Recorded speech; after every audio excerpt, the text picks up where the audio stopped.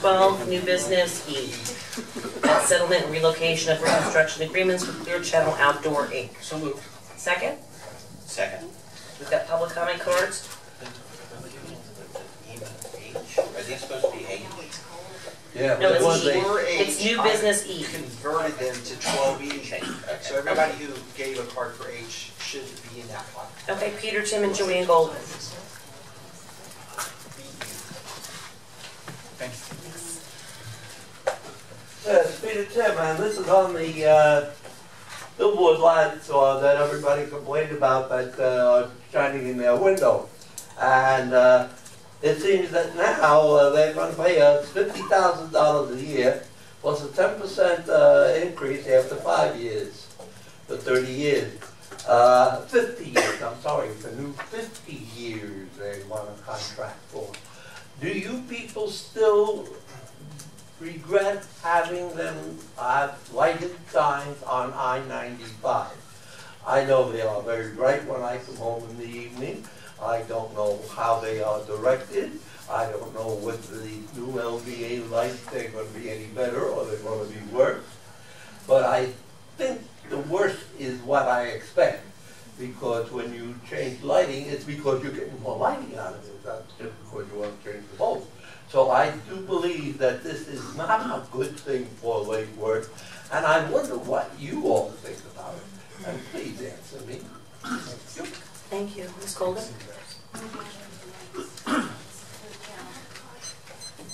Oops, one more. Followed by Barbara Jean Webb.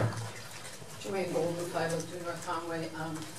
When this came up the first time, way back, I can't remember when it was, but I remember I was adamantly against it. Billboards in the city of Lake Worth, and it was I think it was like a 19-year that was voted on. And now it's 50 years, and I'm wondering what kind of negotiation was done to make it from 19 years to 50 years. Of course, we probably won't have to worry about 50 years, because the probably won't be there in 50 years. But I was wondering what kind of arrangements West Palm made with their lighted billboards, because I know they have a whole new bunch of them, and some other towns made with Clear Channel or whoever owns it now. And it is a violation of our driving down the highway.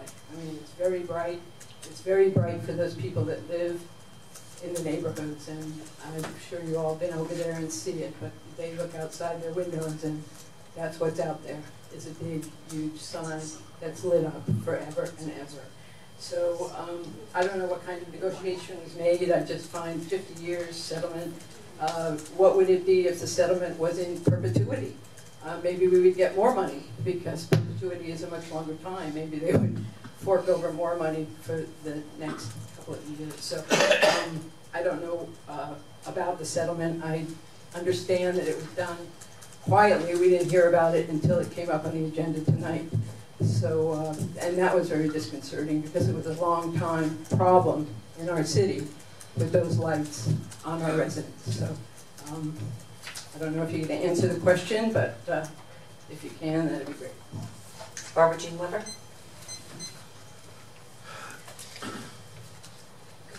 I remember this is one of the few times I lost my temper here, and I think slammed my hand down here. This company is backed, I did some research, silly little old foolish me online, is backed by CBS, the Columbia Broadcasting System, and they actually threaten cities. If you don't put this up, they sue you. That is their MO. There are lawsuits all over the country. This goes back a number of years when we originally got it. I caution you to make such a move and to do a little bit deeper research into it.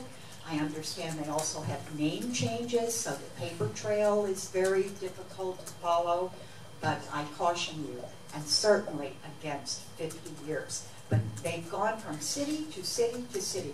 The one I remember is in Dania. And if you didn't comply with putting up this sign with this big couple of $1 million reward, so it's almost like capitalizing on the economic problems of cities. So I ask you not to do this, do more research, and find a better way, find a better way. Thank you. Thank you. Peggy Fisher? Peggy Fisher, North A Street. I'd like if someone could clarify exactly which sign this is, as there are a number of signs, 10th Avenue down to 6th Avenue. I live on North A Street, so I look west. I'm fortunate I don't have any bother from that. I'm more bothered by street lights than I am by that. But I'd like some clarification because there are a lot of billboards on the west side that face east, and there's one on the west side by the power plant that faces west. And if it was a problem for the roadway, the Department of Highway Safety and Motor Vehicle Reporting and FDOT would have addressed it. Thank you.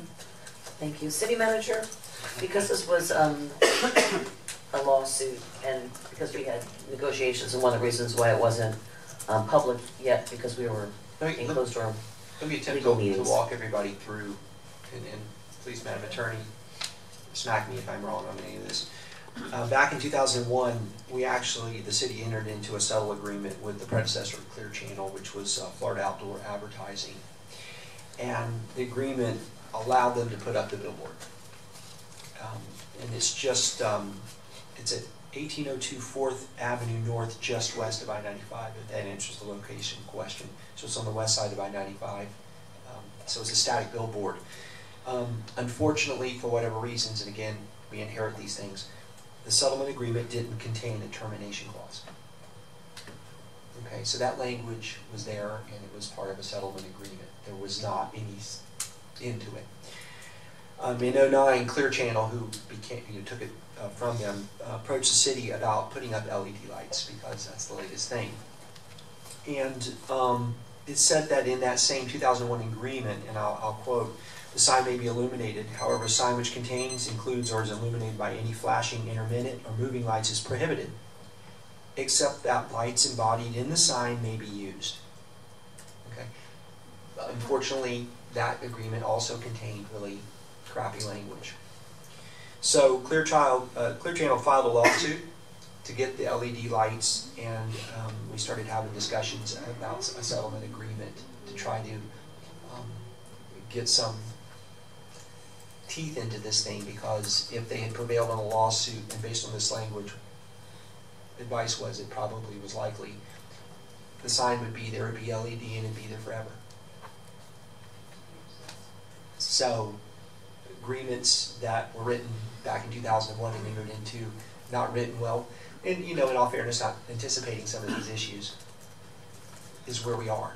So we're starting from that standpoint, and that's where the settlement came forward with, well, if they're going to pursue and we're going to allow the LED lights, then there would be space available for the city to use.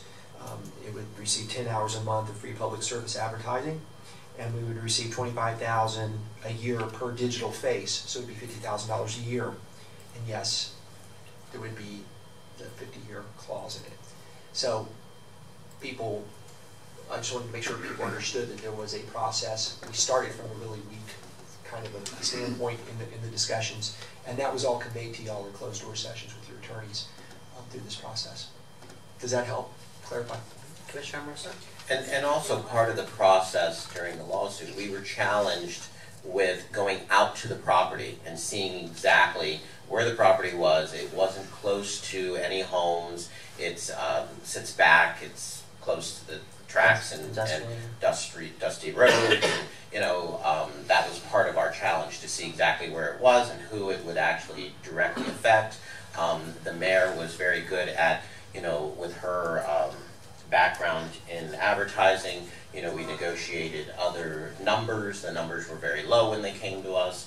I think Commissioner Meyer brought up a couple good points to, extend, and, what if this happened? So, it was very well thought out, and we went back and forth during the case. So, it wasn't a perfect, but we also, in the 50 years, we even had discussions, I think, on the 50 years that, this technology will not be this technology in 50 years. So most likely, in 25 years, they're going to have to come back because there's going to be something new, bells and whistles, that, most likely whoever sits here will have to, adjust the contracts. Try 5.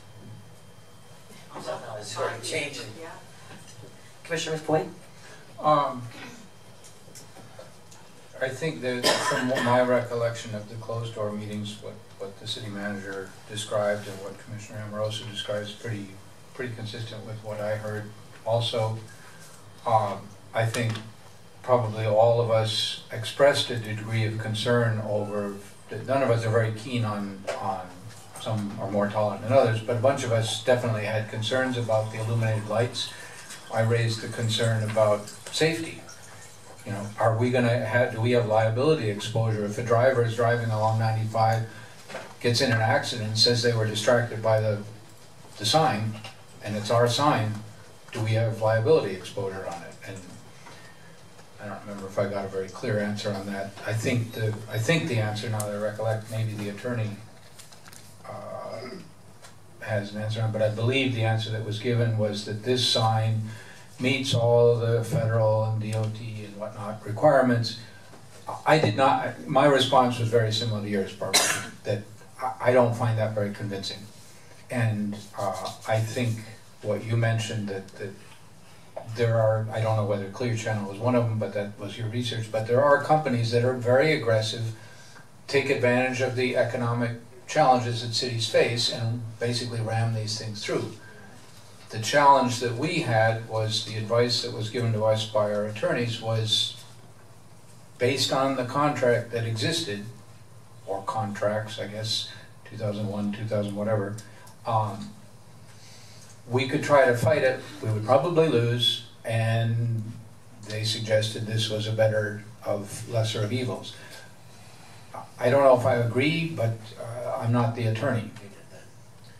I think the only thing that I would say, add to that is that the key, I think, for me was going out to the location. In fact, we waited and called another meeting just to go out and look at the location, because unlike the other billboard that's sits right near a residential area, this one did not.